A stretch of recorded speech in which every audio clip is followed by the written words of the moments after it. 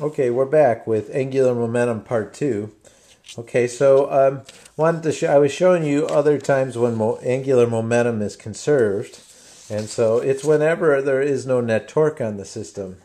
So imagine that you have this horizontal platform with a hole in it, and a string comes through the hole and attaches to a puck. Now this is a frictionless table, and so the puck's going to whirl around here in a circle. Because it's tethered by this string. And you're going to, as it's whirling around in a circle, you're going to pull the string inward. And when you pull the string, shortening the radius, this thing is actually going to go faster. It's going to go a lot faster as you do that. So this will be going around, and you pull on this, and as it comes in, it will start to rotate a lot faster. Now, first of all, why will net torque be conserved? Or excuse me, why will the net torque be equal to 0? Well, that's because the force that you're going to put on the puck is this way. So that's the force of the puck. That's the force on the puck. And the radius is this way. The R is this way. So how much of the force is perpendicular to R? The answer is none of it. None of the force is perpendicular to R, so the net torque is equal to 0. So we can say that L equals L prime. So the I at first times the speed it was spinning at first is equal to the I afterwards times the omega afterwards. Okay, well the I before is going to be M times, let's say, R1 squared. That's the I, whenever you have just a point mass outside of a rotating around an axis. And omega, we'll just leave it as omega. That will equal the same M, didn't change its M, but the second radius might be R2 squared times omega prime. So that's how you do something like that. Hey, you did work on this system though, because when you pulled in on this, you actually were doing some work on the system, and so the work that you do will be the change in kinetic energy. Expect the kinetic energy to get greater when you do this. When you pull on that, you're taking some of your energy and you're putting it into the kinetic energy of the puck. Okay, this next case, I'd like you to consider two skaters. We're looking down at an ice rink. And here comes skater 1. He's just skating like this way. And here's skater 2, and she's skating like this way. So there they are. They're skating along like this. And they do that a few times. But then they realize that that they would like to, as they skate by, they would like to get to know one another. And so as they skate by, they grab each other's hands. And what will happen when they grab each other's hands is they'll actually spin around. Can you imagine that? So when they go and grab each other's hands, I'll just draw their two heads and their arms, because now they're holding arms. They're actually going to spin around like that. Well, that's angular momentum. They have some I times omega. Well, if they had I omega then, they had some angular momentum before also. So I need to tell you one other kind of curious thing about angular momentum, and that is it's all relative to whatever axis you're talking about.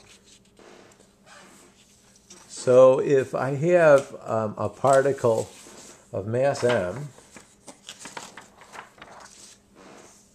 if I have a particle of mass m moving along here with the speed v, mass m, and if I wanted to know the angular, we know this has momentum, but did you know it has angular momentum relative to some axis? Let's say that axis. If that's the axis, make that bigger so you can see it. This has some angular momentum relative to that axis. And the angular momentum it has is r cross p. that would be, if this is r, r is the distance from the axis to the particle.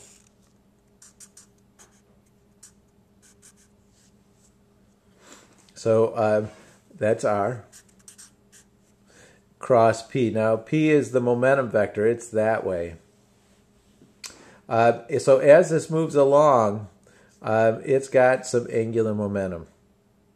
It turns out that if you wanted to, rather than find the part of v that's perpendicular to r, we could find the part of r that's perpendicular to v, kind of like the line of action.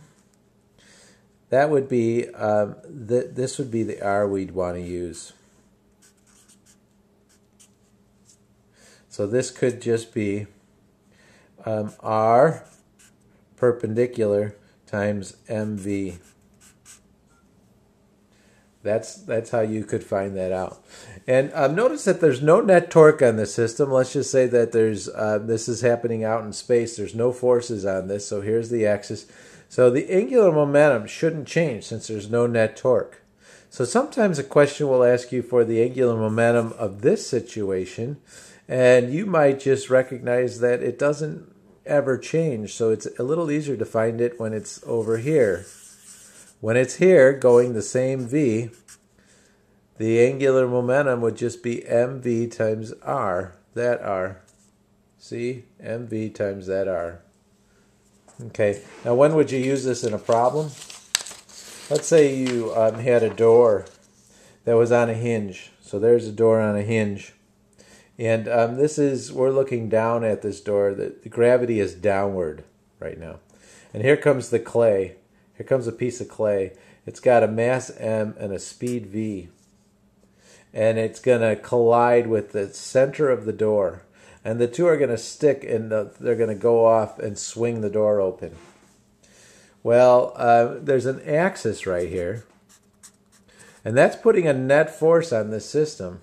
So you can't say P equals P prime because the axis is connected to the ground, and that's putting a net force on the system. But you can say that the net torque is equal to 0. And so if the net torque is equal to 0, I'm going to say L equals L prime. And the L before the collision is just, the door doesn't have any L. It's got some rotational inertia, but its omega is 0. It doesn't have any angular speed. So this is the only thing that has some angular momentum. And so that's going to be, if it's going to hit at L over 2, let's say this whole thing is L. Well, I'll say this is a meter stick, not a door, but a meter stick. Okay. And let's say that this whole thing is just L. Okay, so then I would say to figure out the L before, it's going to be R cross P is equal to L after. I'll detail L after in a second. Now R cross P is just going to be L over 2 times M times V, since this momentum is perpendicular to L over 2. This would be your R. Okay, so that's L over 2 mv is equal to, now once they collide, let's treat this just as though it were part of the door, or the meter stick. So it would be the mass of the clay times how far it is away squared. So that's the I of the clay. This is the clay, times omega prime, plus the meter stick. Now, if that's a meter stick, then that's 1/3 ml squared. That's the I of a meter stick, times omega prime. Well, these two are the same. They rotate with the same angular velocity. And so now you can solve for that. And that's how you solve an angular momentum problem. All right, that's all I got for you. I'll see you Monday.